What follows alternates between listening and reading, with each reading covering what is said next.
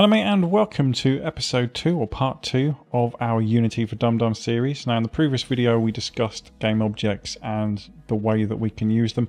So what we're going to do in this video is we're actually going to cement that knowledge by putting those things into practice. Now what we've got on the screen here is the default editor for a 2D game, and what I'm going to do is I'm just going to set up the editor to how I like to have it.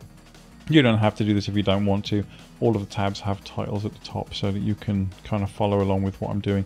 So I'm actually going to drag my hierarchy over to the left here, as well as my project browser. I'm going to put that in the gap there. Bring this over to about halfway across my screen.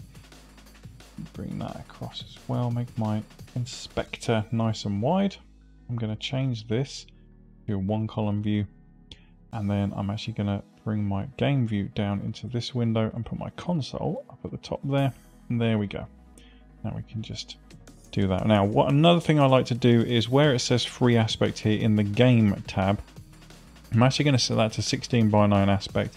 And the reason I do that is because this is the aspect ratio that the player is going to have when they load the game. So I want a representation of what they're actually going to see, and that's what happens in this game window, is that we see what the player is going to see when they play this game or this level.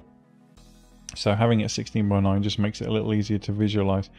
This area up here, the scene view, is actually our kind of editor window. This is where we can add things to our game, and we can already see a couple of things in there like our camera and our global light 2D. Those things just kind of live in there. We can edit them and adjust them as much as we want. But if I actually click on the main camera, what we can see is that the camera is just a game object. It's got a name, main camera, and it's got a transform, and then it's got a camera component, an audio listener component, and a universal additional camera data script attached to it. These are just components, just like we talked about in the previous video, that add properties and behaviors to this game object. And the same thing with the global light 2D. It's got a transform, and then it's got a light 2D tab attached to it, or a component attached to it, that gives it specific behaviors. So if I just deselect those, what we can see here in our hierarchy tab is sample scene, and then the current game objects contained within that scene. And what we can see is that sample scene, we can change the name if we want to, but this is essentially, a scene is just a level. Maybe if you're making a platform, it would actually be a platformer level. If it were a top-down RPG, this could be somebody's house, or it could be a small portion of the map.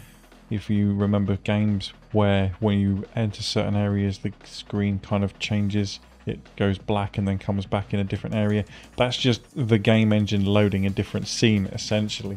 Now, there are issues relating to that with regards to moving game objects from one scene to another, because in Unity, by default, it doesn't carry things like the player. So if your player had an inventory, you load into a different scene, you would have a completely empty inventory. It would wipe it out in the new scene. When you return to the old scene, your inventory would return. So there's workarounds to do that, to enable you to carry your inventory between levels or between scenes, but we'll talk about that in a more advanced video. For now, we're just looking at the absolute most basic functionality of the Unity editor. So what we've got here on the project view is our assets folder. And you can see there's a folder with scenes in it, and our sample scene is saved within it. And there's a number of settings here as well. Really, I wouldn't touch any of those for the time being.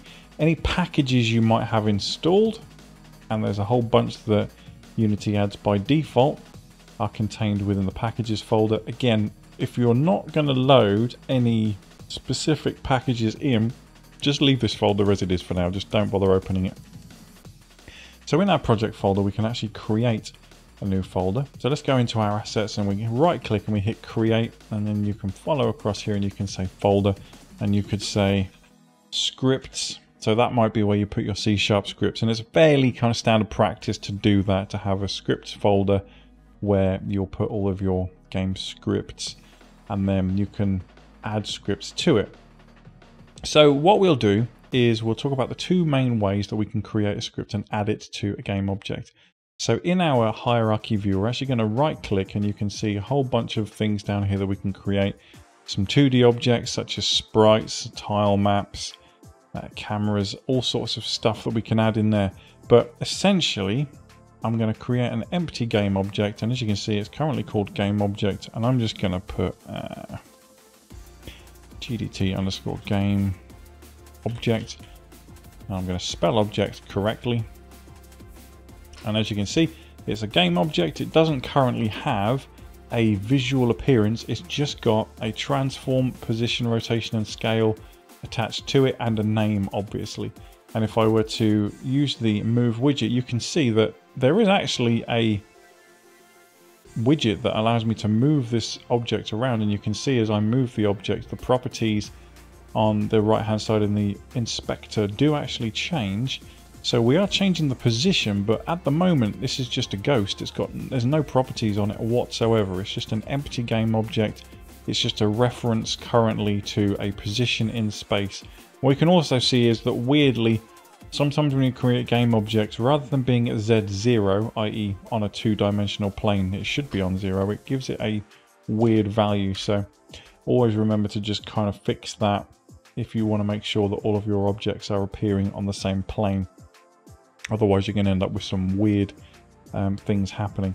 But currently our game object has nothing attached to it. Now we can add something, so let's just go to this and add an image. And as you can see, now what's happened is it has added a canvas renderer and an image to it. But what I've done is that actually I've created the wrong kind of thing. So if I remove that by going into the little burger menu in the top right hand corner, it tells me I can't delete the canvas renderer because the image component is dependent upon it. So I actually need to remove the image component first, then I remove the canvas renderer, and now it's gone.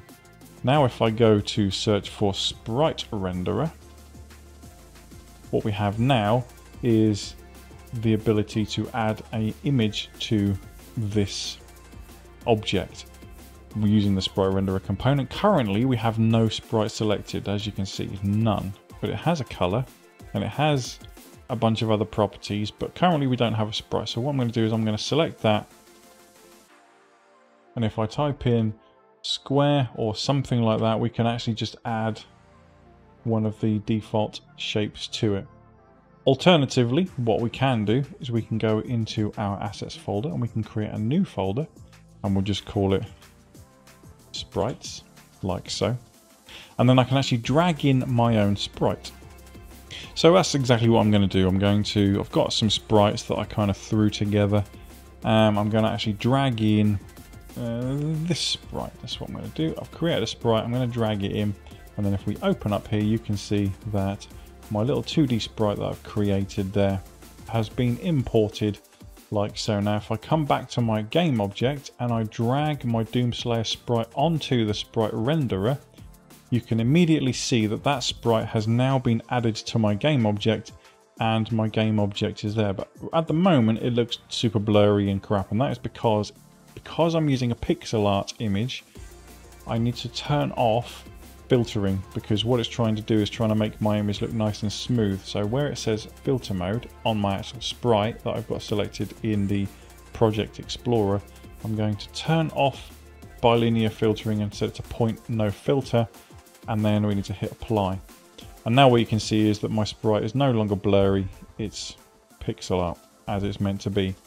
And I can just click on it, and what you can see is that you can select the game object by clicking on it like so. And I can move it around the screen. So now we have a visual for our sprite. We can also change the scale as well if I want to. If I want to unilaterally change the scale, I can click on this link icon up here and then just hover my mouse over the X and drag it up, and you can see that I can actually scale up my object in my scene view. And what you can also see is that in the game view, my sprite has appeared, because it's reflecting what the player would see if I were to export this project right now and compile it as a exe file and someone were to play it. This would be what they'd see. They'd just see my little 2D sprite sat in the corner of the screen, which is fine. It doesn't really constitute a game at the moment, but that is my game object with a sprite renderer component added to it. Now, there are other components we can add to it, such as rigid body 2D and collision and a whole bunch of others. Like if you click on this, you can close down that and you can see there are loads of bits and pieces that we can add to it. But there's more importantly, there's ways that we can add our own scripts to it. If we come to the bottom of the add component menu, you can see new script. We can type in the name of our script. So let's just say player controller, create and add. And what it's now doing is it's created a script called player controller and it's added it straight to this object like so.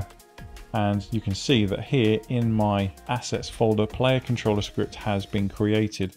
Not ideal, because what I really want is for all of my scripts to go into the scripts folder, but we can just drag it in there and drop it in there if we want to. Alternatively, what we can do is we can actually, once it's compiled, we can create a script by right-clicking in our scripts folder, go to create C# script, and we can call this other player controller, and you can see it's now created a script within there. And then if I click on my game object, once it's compiled, if you'll notice every time you create something or change something, Unity will immediately compile to affect those changes straight away, so you don't have to wait. If I now click on my game object, I can just drag my other player controller script onto my game object and it's been applied. Something else you'll notice is that because I've used capitals for the separate words in the name of my C# script, which is what we would call a class, in the name that's been added to the game object in the inspector, it's actually separated those words out so that we can read it a little bit easier. So another nifty thing that Unity will do for us just to make life a little bit easier. Whenever we're coding objects or things in Unity, what we kind of have to think of is, even if we're doing the game development entirely on our own, we have to try and make it as designer friendly as possible, because the whole point of writing using a game engine is that you're trying to minimize the amount of messing around that you're having to do under the hood. So if you create a robust inventory system, you shouldn't have to keep dipping into code to add new stuff. You should be able to do it all from the Unity editor once you've got the foundation of your Unity inventory system created. And the same thing for your controls, for your level map, your tile map and all of that. You set everything up so that when it actually comes to designing and building your levels in your game, you don't have to keep going into the code. You can do it all from the Unity editor. So that's kind of what we have to keep in mind whenever we create these things. So what I'm going to do is, in my game object, I'm going to remove the other player controller script. We don't need it. I've already got one, so I'm just going to remove that component, and then I can select it in project view. And I can delete it and it'll say, are you sure? And you just say yes. And it'll recompile now that that script has gone. It might take a few seconds. And there you go. You can now see that that has been removed from the game, and we're down to just having one game object, one camera, and our game object has an empty script applied to it. If I select the script, you can actually see what that script currently contains here. And in the next video, what we're going to do is we're going to edit this script, and we're going to see what kind of properties and things we can get our character to do by default really easily just using this single script. But that's covered the basics of the basics. Hope you found that useful. Let me know what you think in the comments below, and I will see you in the next one. But until then, you take damn good care of yourselves, alright? Bye-bye.